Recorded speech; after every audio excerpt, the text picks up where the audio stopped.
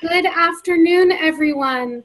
Thank you so much for joining us here on this Friday for our Crucible Virtual Artist Talks. I hope you are all doing well in a week that has been very deeply moving for us across the nation as we all fight for justice, anti-racism, and systemic justice for all in our country and across the globe. Thank you for your continued fight in our walk towards freedom and equality. My name's Alyssa Stone. I am the Director of Programs at the Crucible in Oakland, California, and I am very excited to welcome you all to our Virtual Artist Talk today. This is going to be our final Virtual Artist Talk for the time being as we focus on relaunching operations at the Crucible in Oakland, including some re-envisioned youth summer camps, which are on sale now, and forthcoming adult programming, which we are very excited to welcome people back. If you've joined our Artist Talks before, welcome back. If this is your first time, welcome. We are so glad that you've joined us today. Pop over to the chat and give us a hello and tell us where you are watching from. We are going to ask that all of our attendees remain muted for our Artist Talk today. You will be able to add questions into the chat box that I will read aloud for our artist, Rob. So pop over to the chat, tell us where you're watching from, and add any questions you would like me to ask of our artist this afternoon. I'm sure that many of you are familiar with the Crucible, but in case you don't know, the Crucible is a nonprofit organization based in West Oakland, California. Since 1999, the Crucible has been an important cultural arts organization and community in the Bay Area. We serve more than 5,000 students a year, work with over 45 local schools, offering classes, workshops, and site visits, and have the pleasure of introducing so many students to the transformative power and confidence-building experience of making art. Over 20,000 people each year interact with our classes and programs, with 64% of the young people we serve receiving financial aid to participate. For many, the Crucible is the industrial arts school in the Bay Area, known for high-quality teaching and a vibrant artist community. However, since COVID-19 erupted in our area, the Crucible has had to cancel or postpone more than 230 classes and programs. We are working to bring some of the magic of the Crucible online, including these virtual artist talks that you've joined us for today. We are going to get through this, and we are asking our community to support us by becoming a member, purchasing a gift certificate, donating online, or buying art directly from our faculty to help support their extraordinary work as well. We encourage you throughout the talk to send questions you have for Rob to us in the chat box. You can do that publicly or privately, and I will ask those questions aloud to Rob. And I want to send a couple of thank yous and acknowledgements out. A big thank you to all of our staff and faculty at the Crucible who've continued to work hard behind the scenes, getting us ready for our relaunch of operations. A big thank you to our marketing duo, Natasha Von Knell, Director of Marketing and E-Commerce, and Kathy Nyland, Marketing Associate, who helped to make these artist talks run so beautifully and smoothly. A big thanks to Susan Murnett, our Executive Director and fierce leader of the Crucible, and to our CFO, Renee Ventimiglia, and Director of Operations and Studio Operations and Facilities, Kua Patton, and all of our staff.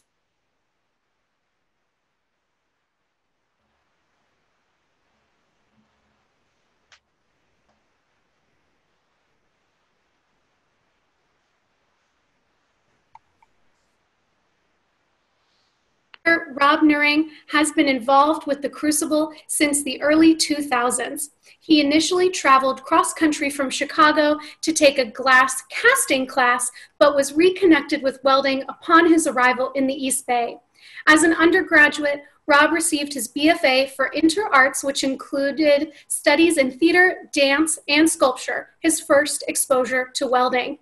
During his first months in California, Rob began filling his extra time as a Crucible volunteer. Since then, he's held staff roles like studio manager and director of programs and has been a member of our faculty for more than a decade, in which time he's taught more than 50 classes. As the sole proprietor of Rusty Noodle Studios, Rob creates his humorous welded sculptures using 99% recycled materials, letting the materials dictate what they will become and emphasizing the personalities of ordinary objects. Rob's sculptures are in galleries and part of private collections throughout the U.S.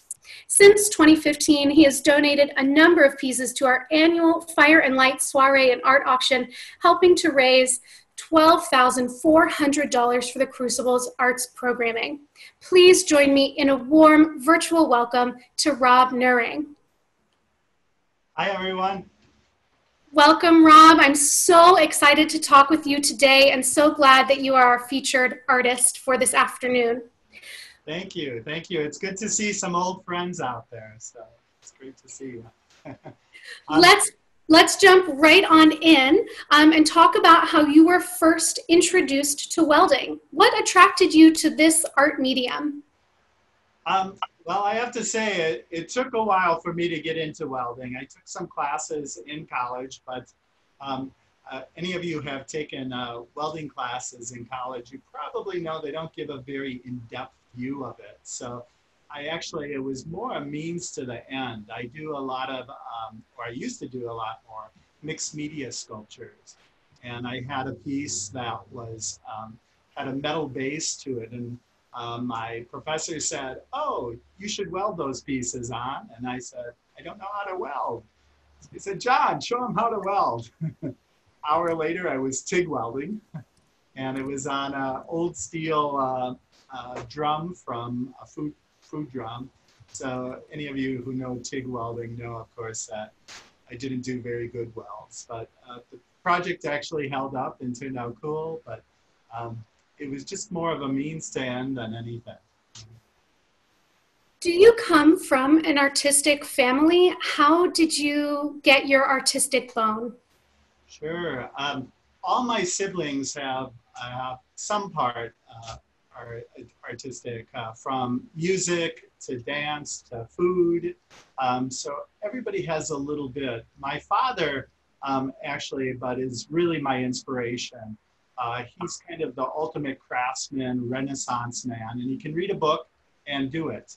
I'm sitting here now in Milwaukee in his wood shop that he had for many years, but he could bricklay, stained glass windows, do almost anything. You know, he even actually found a block of wood and carved Noah's Ark out of it and all the characters. Really awesome person. And I remember in Cub Scouts, actually, when I was about 10 years old, he led us in paper mache. And that hooked me. And all my life, I've been hooked since then in art. So you have focused your artistic, incredible talents in the welding world. For those of us who are not welders ourselves or maybe a little less familiar, could you give us a very quick rundown on the types of weldings and the type of welding that you mostly focus on? Sure. So oxyacetylene is actually a very inexpensive way to kind of start welding, and there's an advantage to it because you can also cut and manipulate metals with it. MIG welding, or metal inert gas, is almost like a hot gluing for welding. You pull a trigger, a wire comes out, electricity comes through it, and it will melt the two metals together. TIG welding, or tungsten inert gas, that has a tip on it, and it's about the size of a nail. And that will direct heat to a very small area. So it's kind of like the Cadillac of welding and can join dissimilar metals. And then arc welding, and arc welding stick, or STAW, that is kind of what I focus on.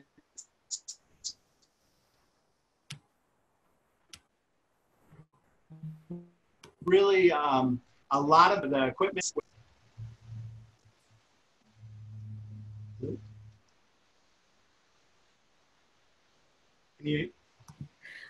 I think we're having a choppy signal for Rob. Let's see if we can get him back and check his signal again. Rob, I think we lost you for just a few seconds there. Would you mind going back and telling us a little bit again? Sure. So I'm not quite sure where you lost me, but arc welding is actually my focus. Perfect. And it's pretty industrial, used for bridge building and building structures. And that's the medium that you focus mostly on. Is there a particular reason why arc welding really speaks to you? Sure. Well, It's one that I actually kind of started with when I went to the Crucible. I took a class from Don Carlson and Joe Brooks, and they were great instructors, and I really enjoyed taking it with them. And it's a little bit rougher and heavier, but again, the machinery is so inexpensive, and I like the look of the weld. They're a little rougher of a weld and kind of bulky, but it kind of matches in with found and reclaimed materials. Perfect. And in just a moment, we're actually going to have a chance for Rob to show us some of the incredible works that he has behind him and a special work that we're going to show. But as you kind of think back on your earliest introductions to welding, what were some of your early learnings from welding that you carry with you? Did the welding come naturally to you, or was there a learning curve that you had to experience? Definitely a learning curve. I was really lucky again to have two fantastic instructors. They were both Boilermakers, Don Carlson and Joe Brooks, and they were super supportive. What you do in arc welding is you have or stick welding, you have a stick that's coated in a flux, and it actually melts down. And so when you're first learning, you have to keep kind of moving it closer to get in. And it's a real hard thing to get used to, otherwise you'll break your connection with the metal and the arc, and it will stop, and you'll have to start over again. So it takes a while to get used to that. And then also, really simple, but I was not a natural, you have to make little circles. And I actually went home after my first class with a pencil and just kind of ran them on. Definitely building up some of that muscle memory.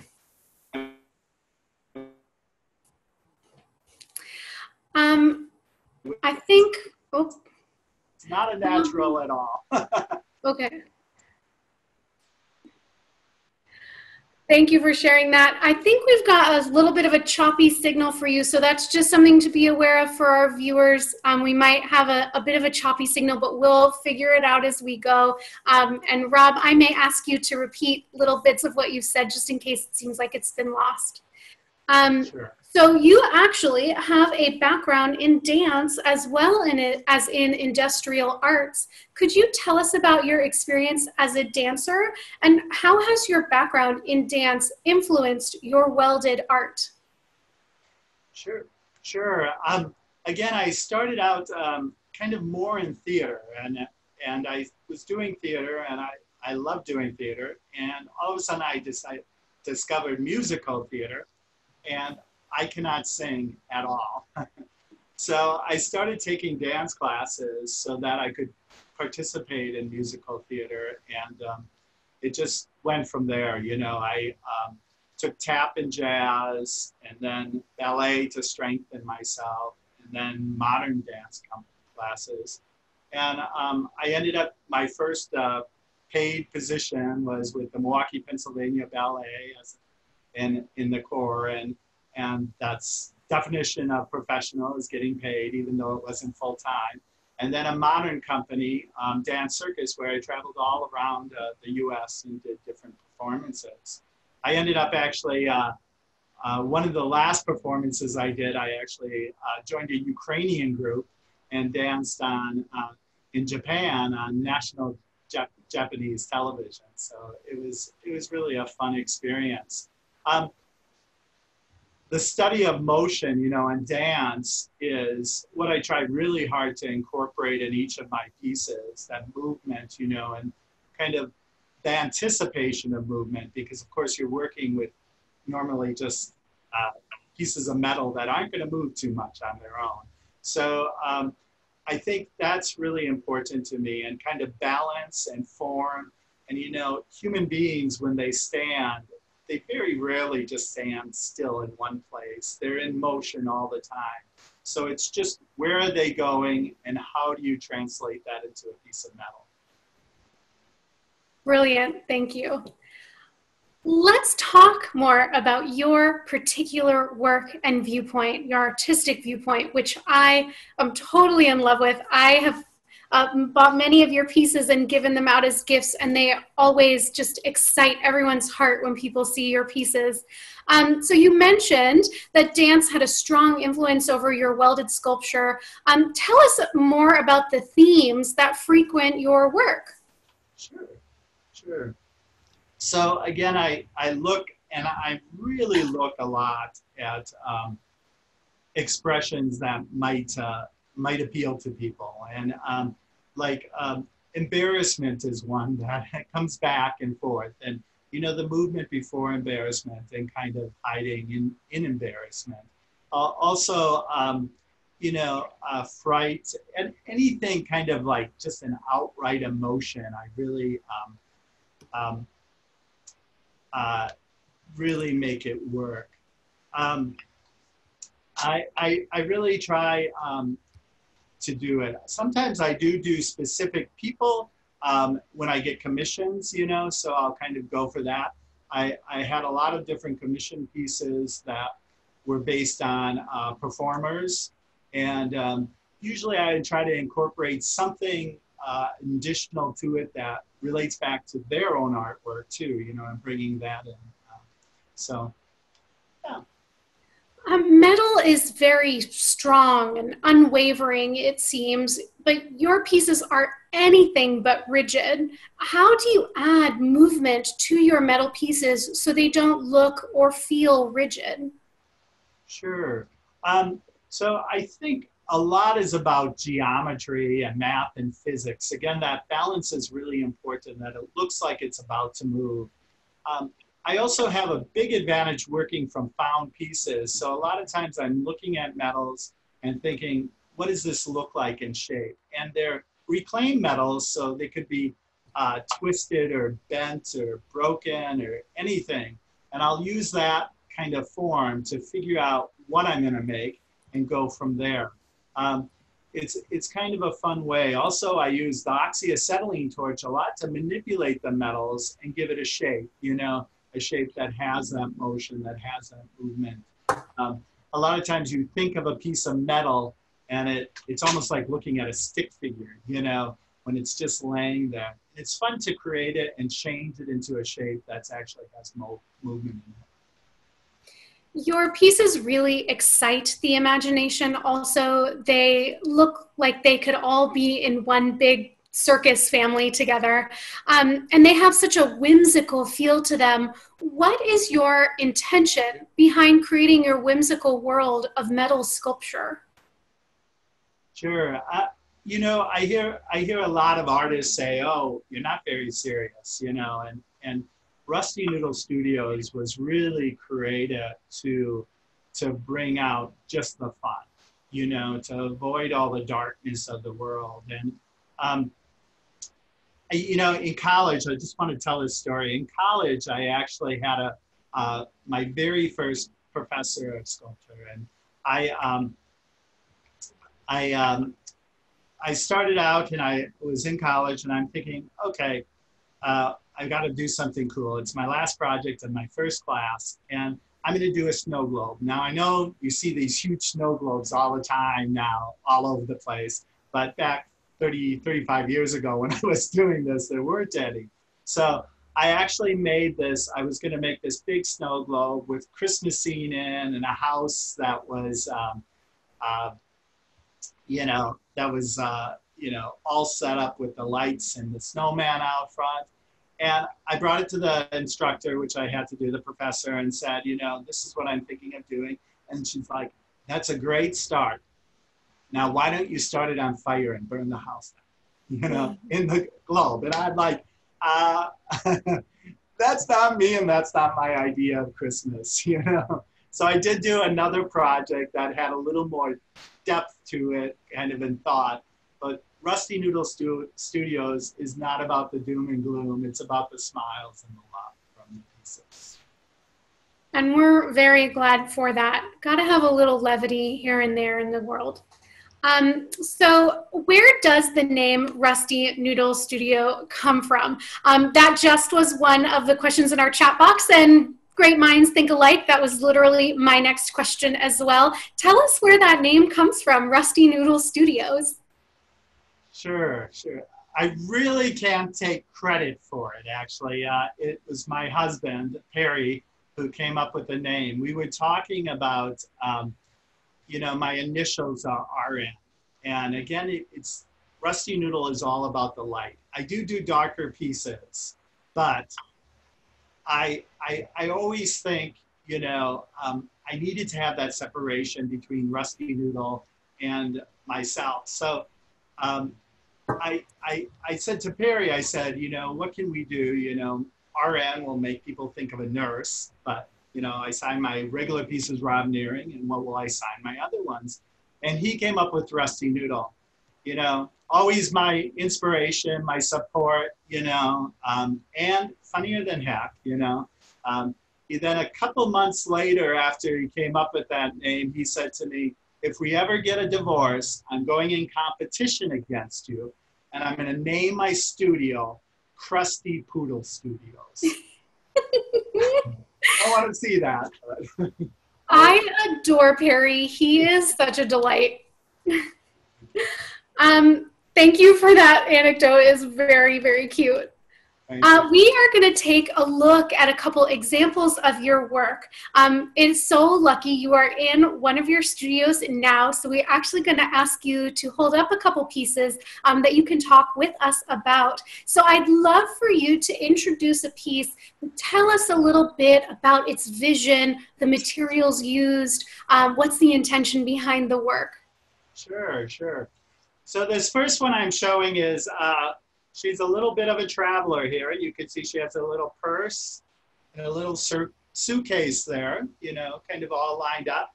Her hair is actually made out of old bike spokes, and her skirt is actually an old gear. Bolts for the arms, and then you can see her feet, and her footprint is actually a heart, So she's just kind of waiting to go on a trip and ready to travel. When you create a piece like that, you've talked a little bit about the materials speaking to you about the piece that it's to become. How do you know what you're going for, who the piece becomes? Sure. Sometimes when I start, I have no idea. I kind of get an idea from the piece that, oh, this is going to be a skirt. It's funny, I have all the time when I'm welding, I have like these aha moments, that I think, oh, I can do this with this. And then it becomes kind of part of my vocabulary and I kind of move on. But a lot of times I'm just starting with the piece and letting it kind of tell me what it's going to be. And I don't draw it out or anything because I want, as I add, it to be able to change and evolve based on what I find. So. Would you grab another piece that you'd like to tell us about and give us a little insight? This one actually is a little bit smaller, and it is actually one of my COVID pieces here that I spent a little bit more time on. You can see this is actually a vegetarian pig for any vegetarians out there. And there's a little bit of movement, little pig on the spigot, kind of that you can kind of turn and kind of make the road around. This is actually part of a much larger piece, and had a lot of fun doing it, It's a little one of those things where you go, oh, that's how I can do that, Yeah, a kinetic sculpture. Yeah, exactly. And I want to just highlight, I've got my Rob Nehring piece right here with those heart feet, and I love this little piece. And Rob's pieces are so cute and so much fun. I look at this and it just brings such a huge smile to my face. So you too can have a little piece of Rusty Noodle Studio, a small cute figurine to bring a smile to your face. We're going to look at one of your larger works now called 9 to 5.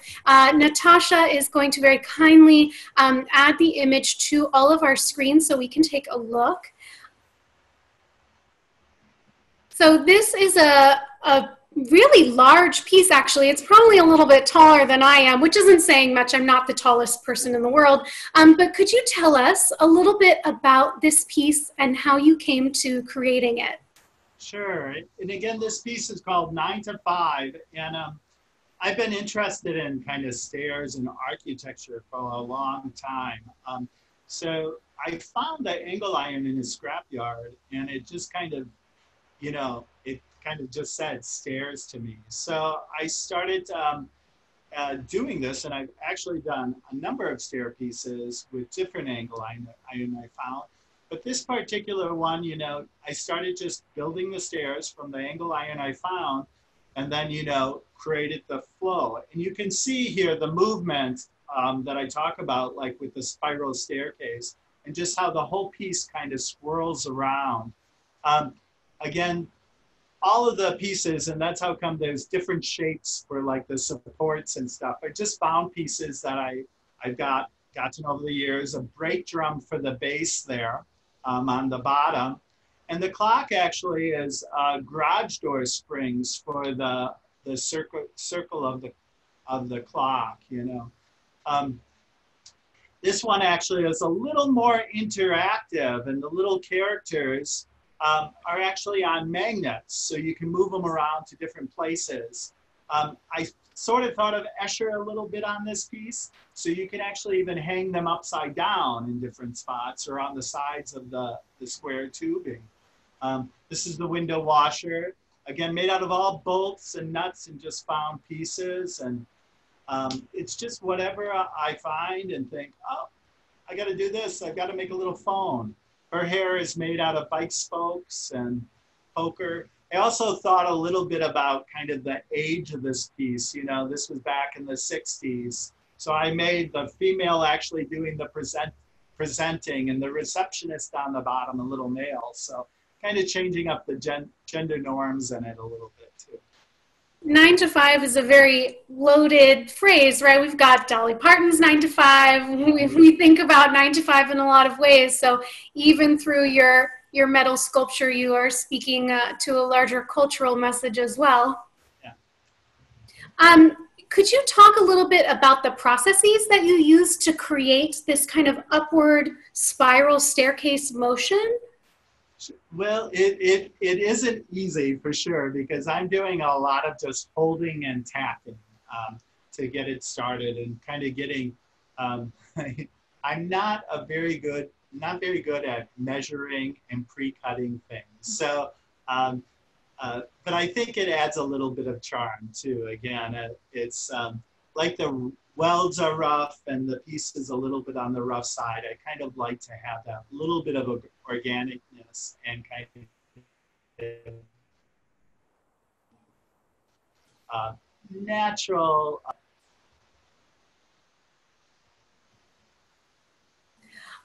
You have a very strong relationship to reclaimed materials as well. Could you tell us what kind of brought you in that direction of using reclaimed materials as the bulk of your sculptural kind of meat? What does that speak to you about? Sure. Well, when I was a child, like I said, I had that paper mache class. And, all through my childhood, I would do these things, which is scraps that I would find, whether it be the bottom of a meat tray or anything. I got to college, and I was taking theater and dance, and then I decided, I'm going to take sculpture too. I love sculpture. And I thought, I'm going to get new materials, and I started out, in college classes, buying things to make things. And very quickly I learned I have absolutely no interest in getting new materials. I love finding things that are kind of discarded and putting them into something and changing it completely. So it's really an exciting process for me because so much is discarded, and we're in really a disposable world now. And so it's just really fun to kind of change that around. We're going to switch gears and talk a little bit more about your relationship to the Crucible, which you have such a long, deep relationship with. And I just want to remind our viewers that if you've got questions for Rob, pop them over into the chat and I will read them out loud. We've already hit some of the questions that people have posed, but there's one that we'll hold to our Q&A portion. But if you've got questions that you would like Rob to discuss, add them to the chat and I'll read them out loud towards the end of our talk today. So let's talk a little bit about your relationship with the Crucible. You have a long history with our nonprofit organization. A fun insight that I mentioned a little earlier, Rob is my predecessor at the Crucible, a former program director. Could you tell us how you were first introduced to the organization and how you found your way to teaching at the Crucible? Sure. In 2001, actually in probably 2000, I actually quit my full-time job in Chicago. I was working at a candy company and thought, I don't really want to do this the rest of my life. And I thought, I'm going to do art. And I quit my job. And I gave them 9 months notice, actually, because they kind of asked me to stay and kind of hold out. And I did. And I got a great bonus for it. So, I started looking for classes, and a lot of the places that offer classes that I wanted to take, I actually wanted to take a glass casting class and to do a project. And a lot of the schools offered like a week-long program for $3,000, and you would live there and everything. And I found the Crucible online, and I thought, you know, I can go for a 10-week 10-week-long class, pay rent, even in San Francisco, and stay, for, a few months and have a place to live. And I really have nothing really else to do because I've just quit my job, And so I decided to do that. And, I walked into the Crucible and fell in love. I got a tour when I first got there and just fell in love with it. I started volunteering right away. Michael hired me in November. I was supposed to go home after 10 weeks, but I stayed to November, and I was going to leave in 3 days. And basically, Michael hired me on the roof of the new Crucible. And I said, well, I'm going home, but I'll come back and work here. And I've worked there since, Teaching, I've always loved teaching, and in previous jobs, I as a dancer, I actually taught a lot of dance classes, and then I went on to be a corporate instructor at my previous jobs. I was a fork truck trainer, and I also developed and taught a recycling program at a company I worked at. So I really love teaching. My mother was a teacher, and so it was just kind of a natural transition for me. I was, and it started with welding for sure, and I've done some concrete work too, classes and other things. But I had the experience with welding. Don and Joe needed a TA for their class. I volunteered and started TAing. I TA'd a few times, and then I got my own class, and I've loved it ever since. And students have loved you ever since as well. It's always fun to see you in the studio teaching youth and adults. I love what you do with our students. They make the most incredible story-filled pieces in your classes. Could you tell us what maybe is one of your fondest memories of a Crucible event or program that you are particularly proud of during your time at the Crucible? Sure.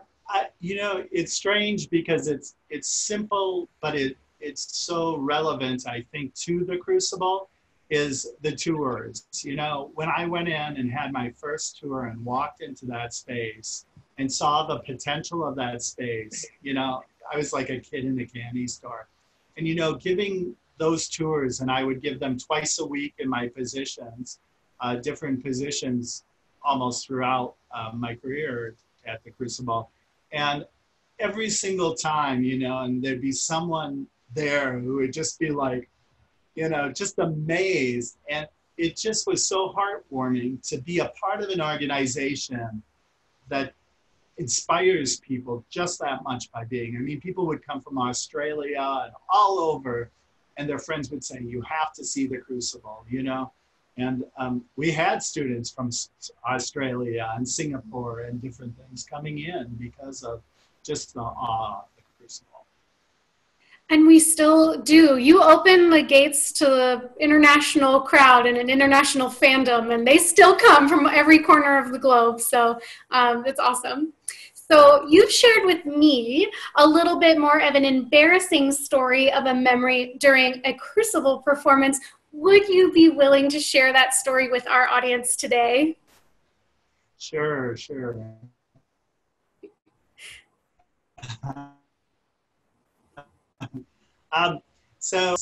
You know, being a nonprofit, they do a lot. And one of the very first performances in the new space was an opera called Didas and Aeneas. And it was the San Francisco Opera Company came over and did all the singing.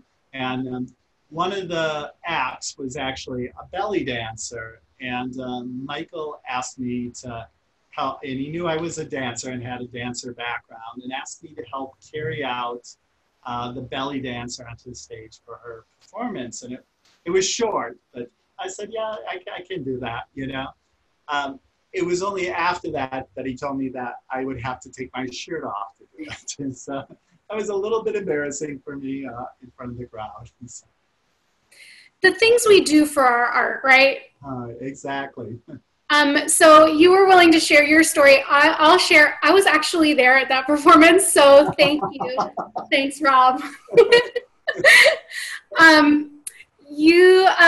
has the Crucible been an influence to promote your artistic work? Sure. It's actually, it is awesome. And it's how I actually really got into Rusty Noodle Studios.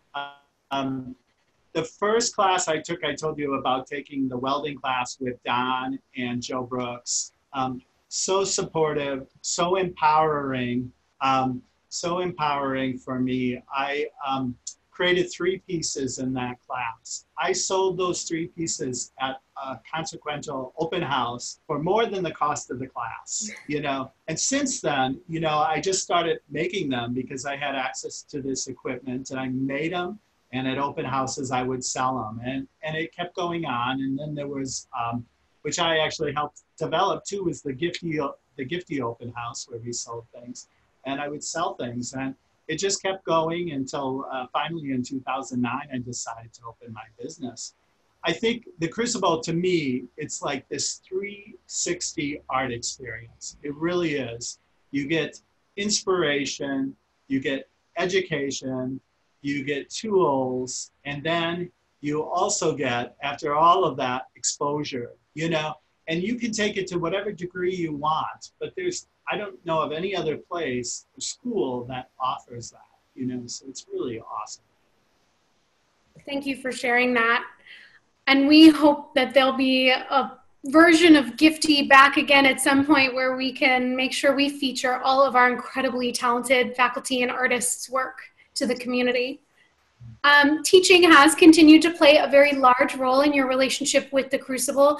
What is one of your favorite things about teaching at the Crucible? I think there's really 2 things that I really love about teaching at the Crucible. And the first is, you know, what we're teaching people is just this load of information, you know, and we're just downpouring. And you can see when someone comes into the class and they start learning, they're really a little nervous and shy, and they're afraid, you know. And at some point in the class, it always happens, and it happens on different levels for different students. All of a sudden, you can just see a change to an aha moment, you know. And they're excited and they're thrilled, and they start to create something, and they're just really happy to be there. On more of a selfish note, it's seeing that creative process once that aha happens, you know, because you really do see how different people think and process things and create things. And it's just really fantastic. You know, it's really a fantastic feeling to see that. And it's very inspirational because you give different people the same material and they come up with something that you would never have imagined. And it really inspires you and inspires you to do better. There are so many things about the Crucible that hooks people. What is it that you think keeps people coming back? What is the hook for the Crucible that, you know, you're a perfect example of this. You were introduced to the Crucible and you never looked back. Like, what is it about the Crucible that keeps people coming back? Sure.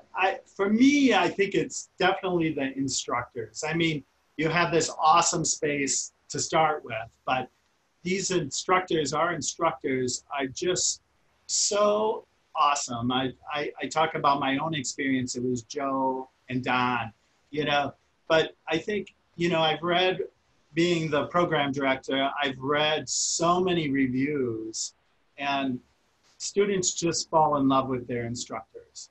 And they're so confident in the programming actually that they come back for just multiple classes, you know, and they'll even go to different teachers. And it's funny because I've been in classes and they talk and they compare instructors, and one will be saying, and if they've taken classes together, they really, this was their favorite, and someone, oh, no, this one was the best, you know, and it's just fun to hear, you know, and it's hard to beat, I think, the faculty at the Crucible.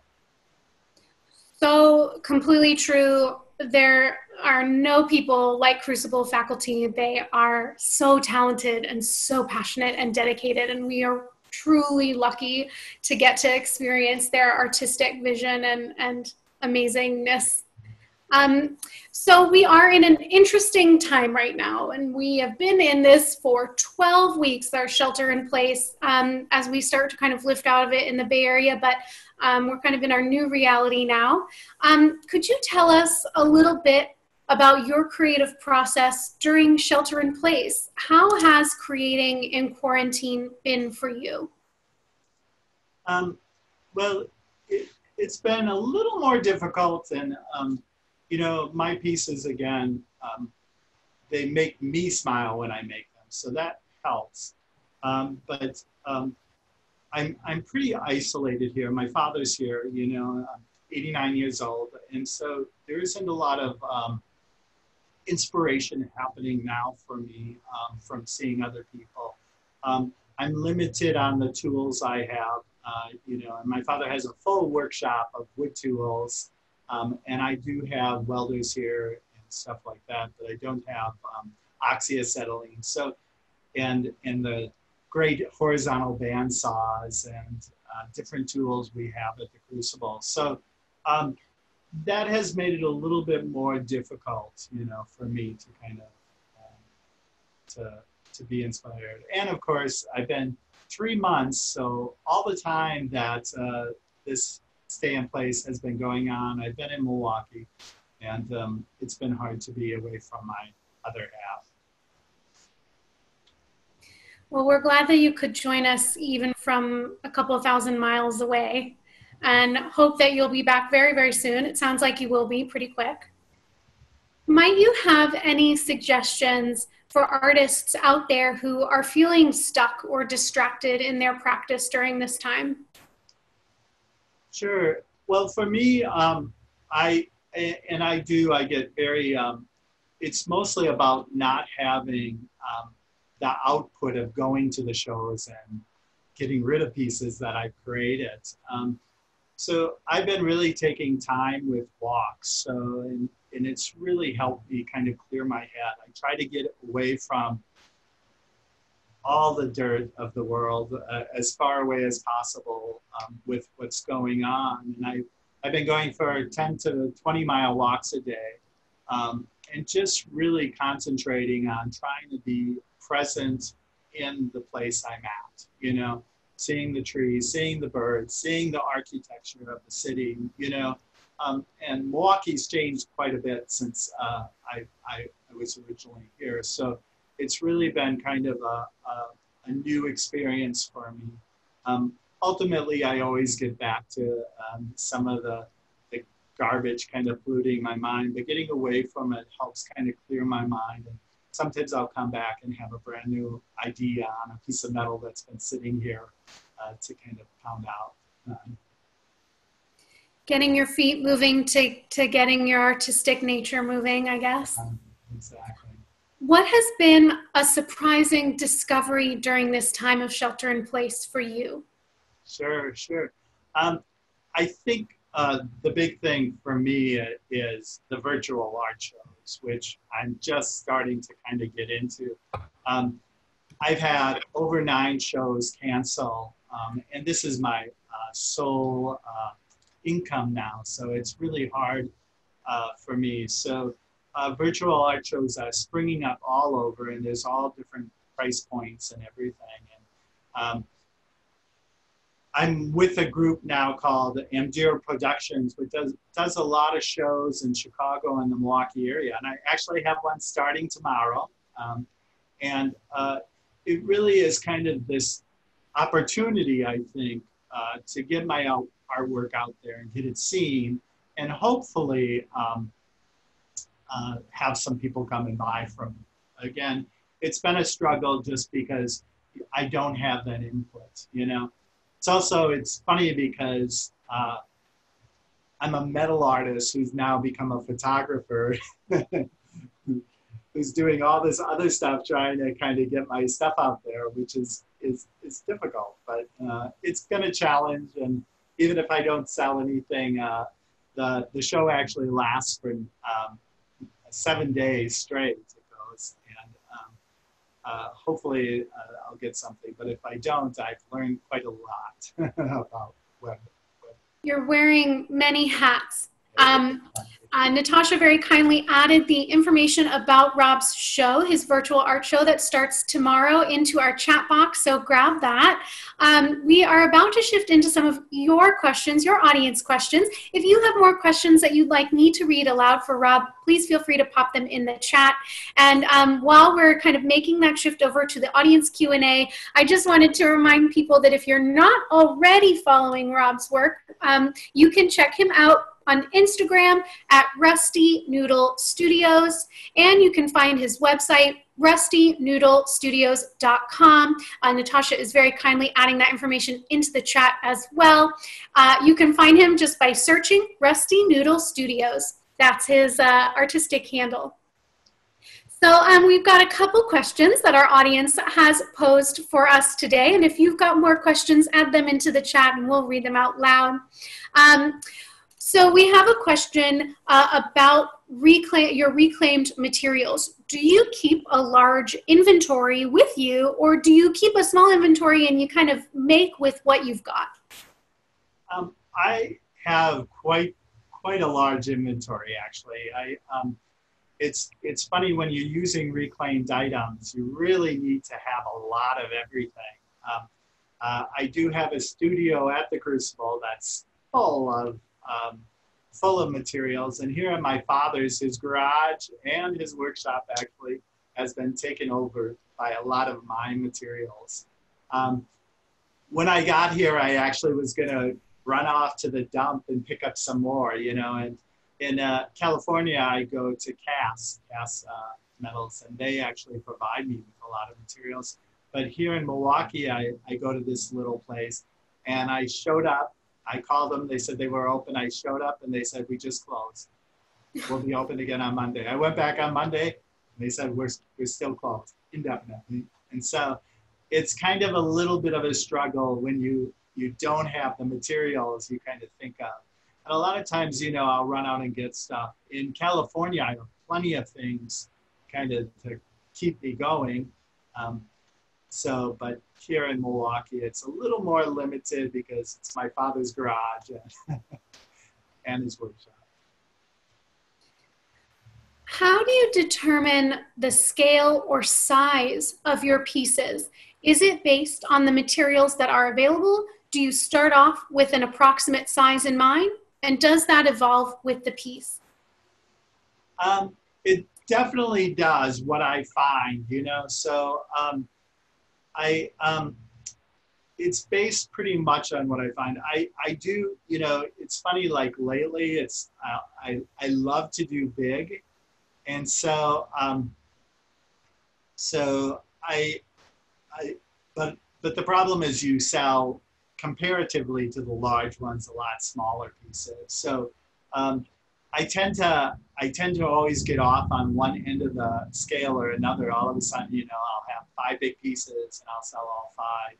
And sometimes, you know, it doesn't even matter because I find this piece of metal and I'm like, oh my God, I got to make this. And it ends up being, you know, 7 feet tall, like a piece I have sitting over here, you know, and it's like out of nothing, all of a sudden I'm up to this huge piece. And it just, for me, it's kind of, it's harder to kind of say, okay, it's going to be this high, you know, because I'm looking for these pieces and it just changes with whatever I find. Another question from our audience. What kind of dancing styles do you do and which are your favorite? Sure. So currently, I don't do a lot of dancing, but I think jazz was always one of my favorites. Modern, I love modern work too. Ballet, I'm not crazy about. You know, I fell in love with one of my instructors, you know, and pretty young, Christina. And I fell in love with her because she was just stricter than anything, you know, and she was just wonderful. And I remember her kind of, you know, so I would love to dance. I loved dancing with her. Like one time she just ran across the room and jumped into the air. And if I didn't catch her, she was going to fall, you know, she practically dived over my head. I do like modern, but there's so many different forms of modern. It kind of depends on where it's coming from. It's really important for me in dance is focus. And I think one of the companies I was with, I felt lacked that a little bit, and intention of movement. And I try to get that in my pieces too. What is happening here, you know? And if there is no focus, it's really hard to kind of determine it. And I had an instructor who said, it doesn't matter, I'm making art, you know? And I'm like, well, if no one's gonna watch it, it does matter, you know?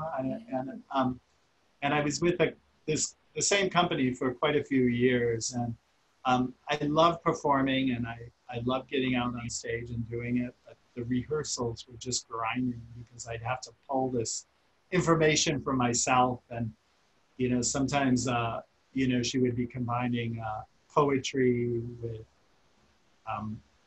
movement that really didn't correspond, and there was no reason to do it, you know, so, and she would tell us that, you know, I'm making art, you know, so.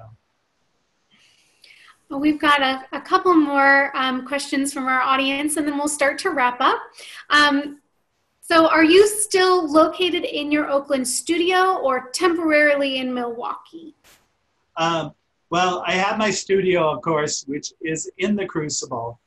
But unfortunately right now, because of COVID-19, we can't really use the space. So that makes it difficult. So, and that's why one of the big reasons I've stayed here is so I can continue to work.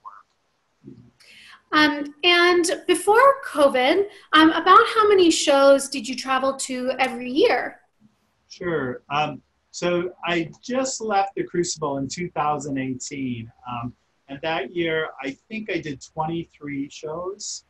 And in 2019, I did 36 shows.